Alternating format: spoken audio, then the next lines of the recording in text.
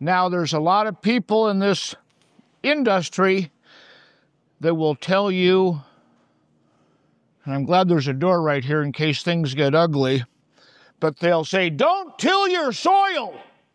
Good golly, don't till it. Don't you till it.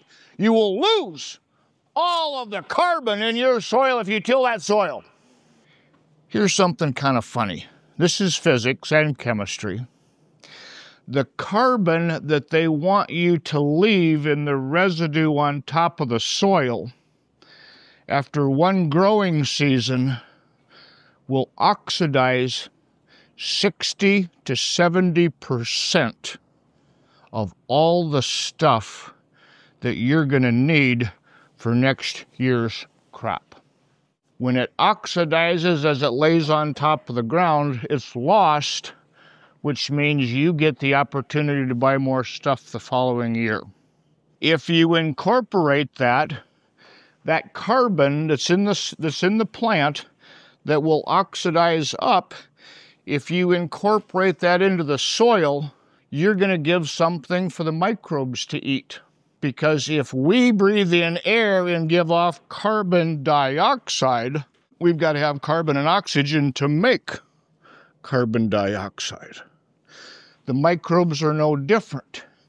If you till that soil in and the microbes eat that carbon out of your stalk or the residue or the fodder or the stubble or whatever you want to call it, those microbes eat it and give off CO2. You're not going to lose that because CO2 is 1.5 times heavier than atmospheric air. And you may think this is crazy, and that's okay.